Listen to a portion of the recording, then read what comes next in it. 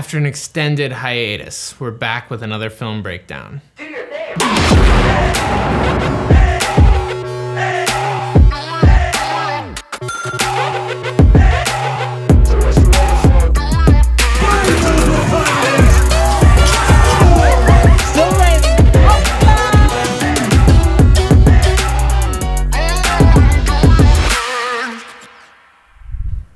Okay, so the first thing I want to talk about is just sort of the premise of this video. I got a text from Andrew Romeo, who owns our gym, with a sort of reference of something he had seen, and he was like, hey, would it be possible for us to do something like this? I said, sure. Honestly, I didn't think the reference looked great, so I was like, this seems easy enough. And we started talking a little bit about what he was trying to accomplish and then figured out scheduling. So concept-wise, the goal was simple. We wanted to talk about Nina's personal journey, a little bit about how personal training and the Romeo Athletics community had fit into that, but to really focus on her. The reference video that he sent had sort of the coach doing an interview and talking a little bit about what they'd seen. I didn't really feel like that was necessary, so we decided to forego that and just focus on Nina's story and try and tell a story that was really about, hey, here's how you set a goal, here's accomplishing a goal, here's the pieces that have played into that. The logistics of this project were pretty simple, but they were a little limiting, which is that we were trying to work around Nina's schedule, Rome's schedule, my schedule, trying to do something that wasn't gonna be super involved, and we were trying to do it obviously without spending a bunch of money. So I was trying to do it with gear that I had on hand, didn't really want to hire a bunch of crew. I was just doing it as a favor for the gym, and so we didn't have like a big budget for this sort of thing. You don't always need a huge crew to make stuff that looks good. And you know, if we had a bigger team, if we had more gear, there's definitely some things that I would have changed, but it's sort of finding that balance within that. We also didn't have a ton of time. Nina has a busy work schedule, Rome is training people, and so the goal was to sort of get this done in less than a 2-hour block total, and I think it ended up taking us right around 90 minutes. So gear-wise, I knew that I had to keep it simple. Realistically, I knew that I was gonna end up using the Easyrig Vario 5 that I own to shoot most of the B-roll for this. And initially I was torn on whether to do the interview handheld or on sticks, and made the decision that we were gonna try to go handheld. And that's just a little thing that I like doing in these sorts of pieces that helps them feel a little less corporate, a little less staged. Shot it all on the Ursa Mini G2, was happy enough with the image, shot Blackmagic RAW for the first time, and I forget exactly what the setting is for that. It's like 3.6K anamorphic or something, and I believe we did like the 8:1 compression. The lenses we shot on were the Atlas anamorphics, and so when I was originally talking about this job, I was in the middle of shooting a political commercial, and we had rented the Atlas for the political commercial. And so I basically called my friend Mike, who owns the Atlas, and I said, hey, I have this little shoot for our gym. I'd love to test shooting the Atlas a little wider open than I'm normally comfortable with, and this is a good shoot for that. Mike said it was cool that we used the Atlas, and we ended up shooting the whole thing on the 40mm, which I wasn't really expecting. Usually I skew towards that 65, but wanted to try something a little wider, and then just the pace we were moving at didn't really end up going back to any longer lenses. Something a couple people asked about on Instagram was filters. I honestly tend to use what I have. I would love to try more stuff out, and sometimes when we're doing bigger jobs and are getting stuff from rental houses, I will ask for filters that I haven't used before just for the sake of trying them out. But I sort of have a small package of filters that I own, and it's just what I like. There's really no rhyme or reason to it. There's other stuff that I would love to try more of, and sometimes that I like the look of. But for this shoot, initially when I built the camera, the plan was to use a black TrueNet that I have, as well as a Format Super Mist. And that stack was something we used on a music video last year, the Lato Beauty video, which was shot on Vista Primes. It was actually shot all on the 18mm Vista Prime, and really just wanted to add some funkiness to all of that, and I felt like that was a good look. Put both filters in the Atlas and just felt like it was too much. In hindsight, I maybe could have got away with it, but on the day I was feeling a little not sure about it, and sort of A/B'd them and decided that I liked what the Super Mist by itself was doing better than the TrueNet by itself. Christopher asked about filtration and haze. We did not use any haze. I would have liked to, but it would have been really impractical in a room this size with massive open bay doors. So we did use the Super Mist filter, as I mentioned, but nothing else was going on in the room at the time. So one question I got from Andrew Taylor was, love the handheld look, Was this something you sort of did on purpose or as a result of time and crew? Answer's a little bit of both. I mean, I like shooting handheld. I've done a lot of it.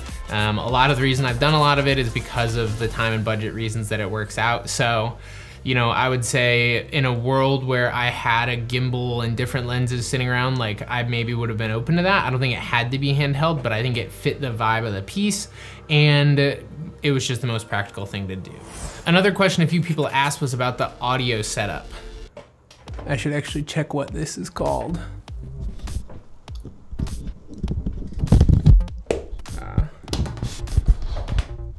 I have a Rode NTG3, which is what you're listening to right now. It's on a K-Tech carbon fiber boom pole, which is on a stand. And for this shoot, I ran it right into a Zoom H6. What you're listening to right now is the same setup run directly into the camera. And I honestly run it into camera a lot and find that it sounds great. The only reason I ran it into the H6 on the day was since we were doing handheld, I didn't want to worry about being tethered to a stand and accidentally pulling on it or anything. So I just ran that into the H6, quickly checked the level before we started rolling, and then just let it roll through the end of the interview. And then there's no significant audio otherwise in the piece that I can think of. Okay, so that pretty much gets us to the day of the shoot. I showed up to the gym a little bit early, planning on setting up our interview and just getting everything organized. I ended up picking a spot in the corner of the gym that still had some depth to it, that made sense that there was sort of gonna be this motivated light coming from open bay doors, and that we had enough space for me to sort of move around. I ended up coming over, putting a bench out for them to sit on, popped up the Hudson Spider, which was from my buddy Quentin Brogan, and pretty much just used that as a key. I find that the Hudson Spider into a silver umbrella looks super natural. It's got this interesting quality to it that just feels a little different than some other lights, and it's the light that I feel best about when I only have one light for these sorts of things. So put the Spider on, dialed the level in on myself a little bit, and then just sort of threw the stand up, got our framing in line, felt through, you know, what are the wide to close angles of this going to feel like as we float around a little bit handheld. And then I did something which I've done a lot in the past, a little trick of mine. When I'm doing a handheld interview, or sometimes if I'm doing a locked off interview, or rather a tripod interview where we're floating around a little bit, I will be operating and don't have someone else who can operate. So what I will do is have someone sit in as sort of the interviewee, but I will still ask the question. Okay, I have like 2 more questions. And so we had Andrew, who owns the gym and is Nina's coach. He sat in as sort of the interviewer, but I was operating the camera with the Easyrig and asking the questions. But it gives them an eye line, it gives Nina someone to talk to, and so it just makes it easier that they don't have to sort of stare off into space. It still feels natural. And some people are gonna struggle with it, but Nina did really well, and so it worked out for us. That brings us to another question that I got asked was, is this scripted or is she talking as normal? And she's talking as normal. I asked her some questions, gave her a few prompts and said, hey, can you talk a little bit about this? What were some of the things that you had experienced or tried in the past that hadn't worked for you?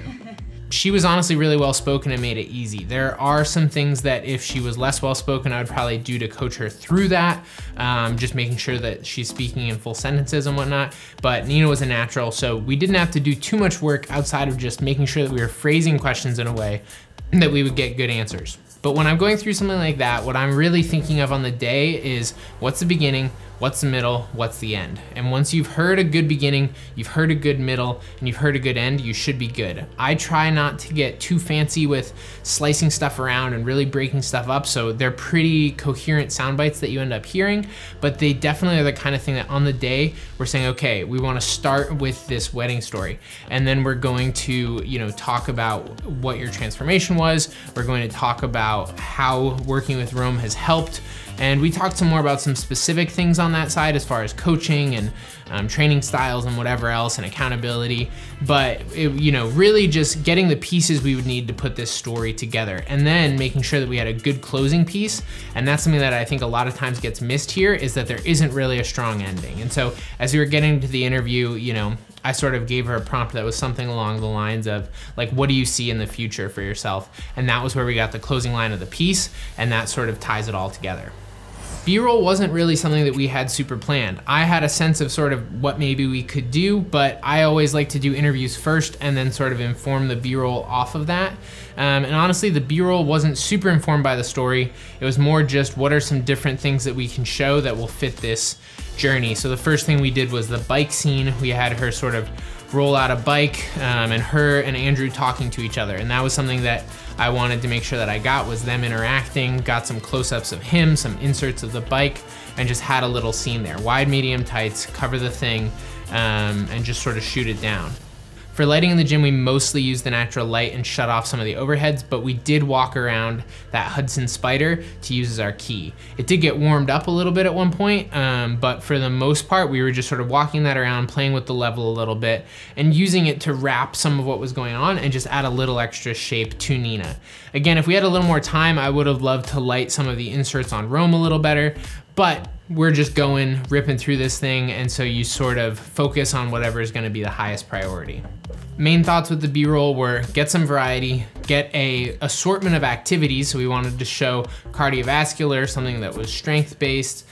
We wanted to show coach interaction, and just sort of these things of training cues, which is part of that scene where he's walking her through how to do what's called a dead bug, and just wanted to say, okay, we wanna show that there is specific coach movement feedback being given. We want to show that there is conversation happening between the two of you. And so that was really the way that I thought through that. And so we set up these couple little circuits, the bike, the circuit where she was doing the Bulgarian split squats as well as deadlifts. And then there was a little thing with the kettlebells and the dead bugs. And then we had her go outside and run a little bit. And so it was all pretty simple. You know, we only did this for another 30, 40 minutes, and there wasn't a whole lot of crazy lighting going on, but it's sort of picking a good spot to put them in within the gym, and being willing to lean into this look that sort of naturally exists, float the Hudson around to just get some extra light where you need it, and you know, this is what you end up with. So after we had done these 3 little B-roll scenes, we picked up 3 more, and those were Nina going outside and just briefly running. Part of the interview questions we talked to her about were her history of running with her family and running with her dad and their plan to run a half marathon at Disney. It didn't make the final cut, but it was something that we talked about, and so I knew I wanted a few shots of that. And so that was really quick. It was just me popping out, getting sort of this shot of her running through frame, and then I actually hopped in the bed of Rome's truck, and we got these 2 other shots of her jogging and me just filming handheld off the bed of the truck. After we did that, we had her pull her car in and got that sort of opening sequence of her pulling her car in and going into the gym. And then that was our opening. The last thing I knew we needed was a good closing. And so we decided to work in jump rope, and then I had them go right in front of the door and said, hey, just do like 10 of them, and then at the end, I want you to really signal that you're done and give each other a big high five. And so again, it's sort of like the interview thing where we go, let's get a good closing soundbite where you talk about the future and what you see yourself doing at this gym. Let's get a good closing clip, a good closing shot. And that shot of Rome just sort of doing the we're all done and then the big high five was awesome. And so that was something too where, since I knew that was most likely gonna be the ending, I just sort of did that tilt up to the ceiling, let it go out of focus, and that was the end of our video. I think the biggest takeaway from this is probably 1, you know, leaning into your aesthetic, lean into what you can control, be picky about the spots, be picky about the lights that you're turning on and off, be picky about what you bring, and just try to control what you can, but don't get caught up in what you can't. And then from a story perspective, try to find the human element. And I think that for her story, it was pretty clear that this wedding dress story was emotional. Leaning into that story, committing to that story, getting a good opening soundbite, getting a good closing soundbite. I could always play with the middle and sort of stretch that out or cut it down. And then visually too, making sure that we got those opening things. And it's a little cliche to get the car pulling up and her walking into the gym, but it plays. And when you have to shoot something in 90 minutes, sometimes you gotta lean into cliches. Anyway, that's it. Hopefully that was helpful. I feel like I just talked a lot, but that's what it is, getting back into the grind. So if you found this helpful, like and subscribe. And if you wanna see more videos like this, let me know what you'd like to see more of. I have a list of ideas, but I'm always noting things that people suggest in the comments. So if you wanna see more breakdowns, if you wanna see technique things, how-tos, whatever that is, trying to be back on here a little bit. So thank you guys so much for watching, and I'll see you next time.